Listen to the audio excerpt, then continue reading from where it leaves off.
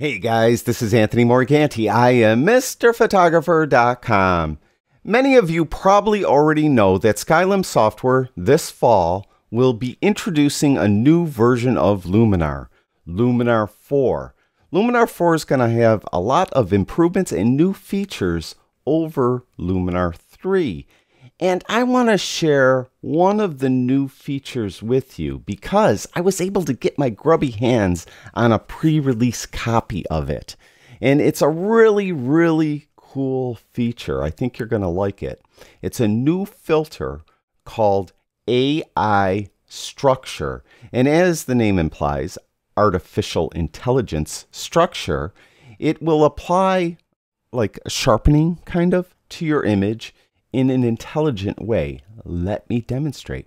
I have this image of this young lady here, and let's say I want to kind of sharpen and add structure, clarity to everything but her face and skin.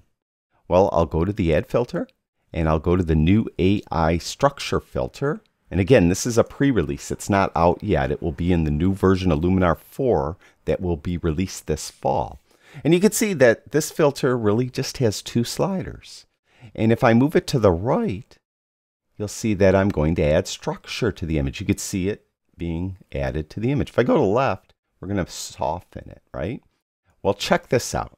I'm going to zoom in on her face. Watch her face. I'm going to move the amount slider to the right. Do you see that it's adding structure everywhere but on her face? This filter will be an incredible tool for portrait photographers, lifestyle photographers, wedding photographers. You just want to sharpen the background or the environment, but you don't want to sharpen their faces. This filter's for you. You want to sharpen their clothing, but you don't want to sharpen their faces. This filter's for you. But it's actually a little bit more than this.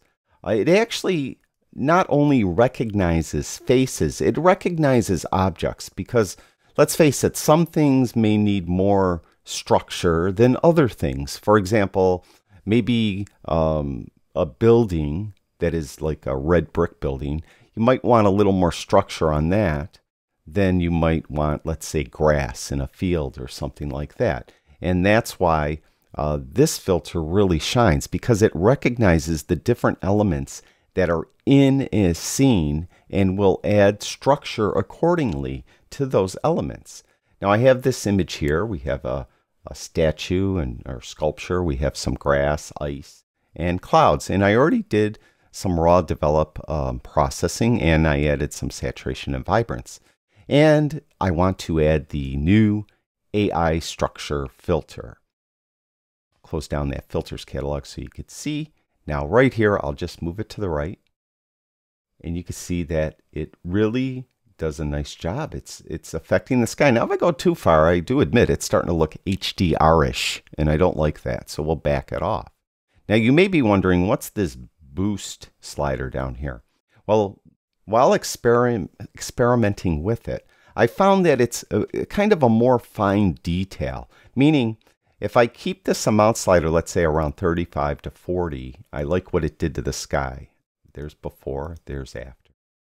If I move boost to the right, watch what it does to the grass. Can you see that? It's affecting the grass, but it doesn't seem to be affecting the sky. See what I mean? So it kind of will affect the finer detail. So if you're applying AI structure with the amount slider, but it's not really kicking in good enough for you on that finer detail, then move boost to the right. Now, let's go to another image. Here's an image of my cat, Rocky. Now, this is one that maybe I would think that that finer detail might come into play. So we'll go to Add Filter, AI Structure, and I'm going to move amount to the right. Now, I don't want to go too far. But again, it kind of recognizes the different elements in the frame, and we'll add the structure accordingly. And I'll move this boost to the right so you could see, I don't know if you could see that in the video, I hope you can. It's mainly affecting his face. There's before and there's after. Before, after.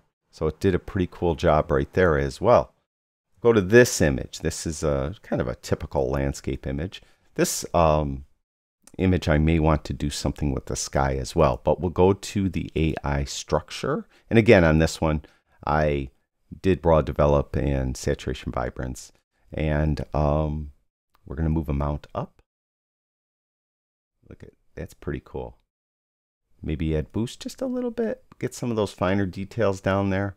There's before and there's after. Before, after. That might be just a touch too much, but you can see how it's not affecting the sky as much as it's affecting the cliffs and the trees. So it's really an intelligent filter. Now on this one here, I might want to add a sky enhancer as well. And we'll move that to the right. You can see how that is just affecting the sky. So between those two filters, you know, I made a significant adjustment to this image. Really, it's unreal. Everything is starting to become more and more almost automated, and the software is recognizing the different elements in a scene, and it will be able to add structure to those different elements in varying amounts that fit those elements. And in the case of the AI sky enhancer, it could find the sky and enhance the sky without affecting anywhere else. So it's really incredible.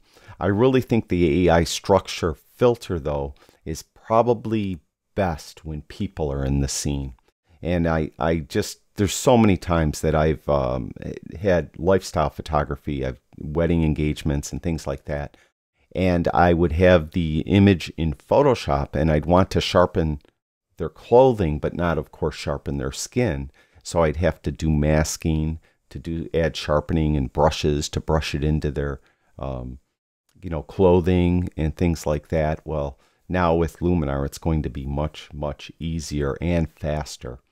So I just wanted to share it with you. I thought it was really incredible.